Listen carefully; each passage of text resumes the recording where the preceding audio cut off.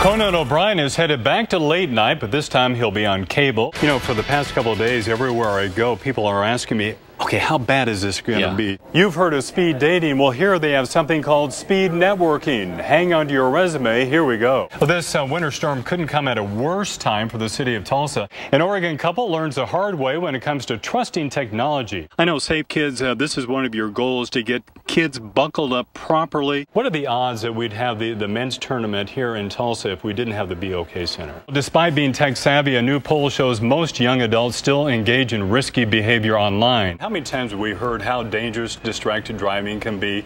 So we put it to the test. Chuck, for Drillers fans, this has been a long time coming, hasn't it? Look at this. Oh! Oh. Oh! Okay, don't try that at home. So a picture of somebody sitting on cloud 9. It's got to be you this morning. You're absolutely right. All right, go ahead and take one. Yeah, well, no, right. we'll never do that. Too much love for sports and weather. All right, we'll see you tonight at 6 o'clock. Good night.